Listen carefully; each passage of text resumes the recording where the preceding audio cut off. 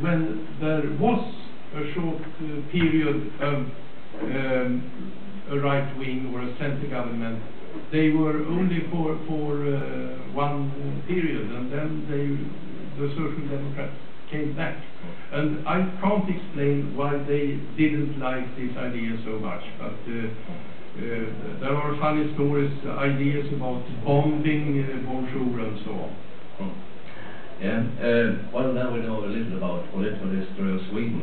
I feel our time might be running out soon, but one special detail about the Radio Nord operation, you used aircrafts in the production also. Can you explain how it worked to transfer material to the ship? Yes, in practice it was very, very simple.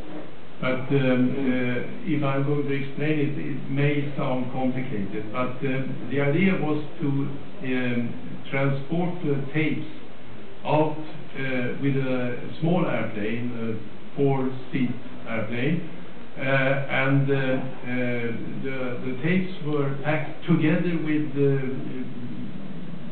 the latest newspapers and letters to the crew and so on, in a watertight metal container, and that was put in the plane. The plane flew out to the boat. The boat or the ship had a line thrown into the water, and that floated away out from the ship, of course, and the plane went down to a very small altitude, 10 feet or something like that.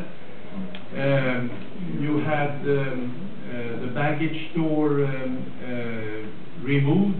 You put your feet or foot on the container and threw it out, and that had the line, and the container line crossed the line from the ship, and then on the ship you took it aboard. Very simple, and it functioned almost every time. As I know, one container got lost. Maybe it was found on the other side, on the eastern side of the Baltic. Well, I just got told that we got 5 minutes to go. Could you tell us about the general atmosphere on board the ship? What was it like? Was it a stressful job, or what do you think? Not in my time. I was there when the going was very good. Of course, as I said, the money didn't come in that great amount that everyone hoped for. Instead, a lot of the advertising spots were paid by barter. You understand, the office in Stockholm was filled, the corridors in the office were filled with refrigerators and washing machines and so on, which were exchanged for the spots. But we were not very stressed on board the ship.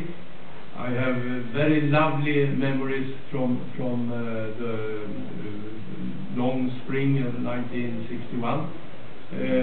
Later that was of course changed, and my colleagues working on the following spring, in the spring of 62, before the station closed down, they really had to do, as I have said several times, everything: news, disc jockeys, playing records, even maintaining the ship itself.